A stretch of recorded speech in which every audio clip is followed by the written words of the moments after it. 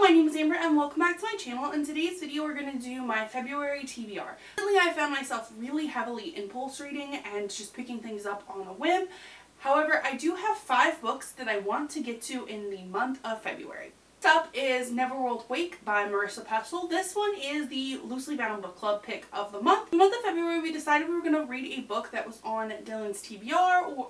However, we ended up picking a book that Dylan wanted to reread instead, so we ended up going with Neverworld Wake. I know this one's a thriller, but it's a bit more than that, so I'm super excited to get to it. My goal for this year was to read more nonfiction, and I decided on a nonfiction book I would like to get to in the month of February. I read The Good Neighbor, the life and work of Fred Rogers, written by Maxwell King, and the Goodreads Nonfiction Biography Award for 2018, so I figured I would pick this one up, especially since it sounds super interesting and we get to learn more about Fred Rogers. Arc that I got from NetGalley of What We Buried by Kate Borman. This comes out, I believe, the 26th of February. It's about a set of twins, and I believe they live completely different lives. One of them wants to become emancipated, and then the parents go missing. So I'm interested into getting into this before it comes out. I figured I would tell you 2 series I'm interested in picking up in the month of February.